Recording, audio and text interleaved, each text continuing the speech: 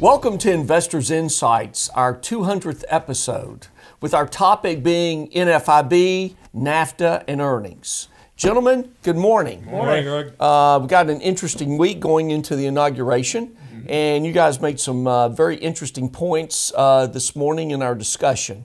First of all, I thought it was good what you mentioned, Trey, about everybody's all excited about the new year, you know, and we got a new administration coming in, new Congress, but there's some things of 2016, correct? That's right, yeah. Kind of the fourth quarter of 2016 has become the forgotten earnings season. No one's really talking about it, but companies making money is still very important to the market. Yes. And so that's something we're watching extremely closely. Everyone's still looking at inauguration, but we're watching how companies did last year, and then also how CEOs are talking. What's their confidence going into next year? That'd be very important. Right. And speaking on the confidence note, you brought up a factor about small business, because we track that here at File Plan Partners. If small business is doing well, give us the rest of the answer there. Yes, we got great news out of NFIB. The National Federation of Independent Businesses last week reported that optimism, small business optimism, is at a multi-year high. And so before the election, only 10% of small businesses were positive on the economy.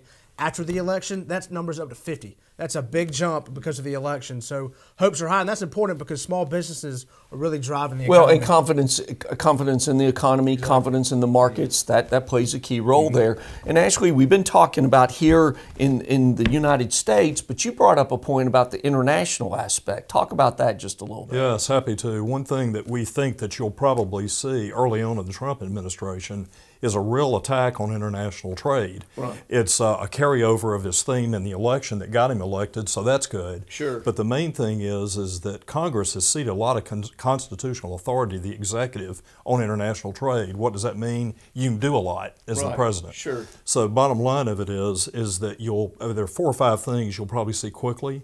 One is negotiation on NAFTA will be reopened. Right. That's one. Chinese currency situation and what's going on with that is a second.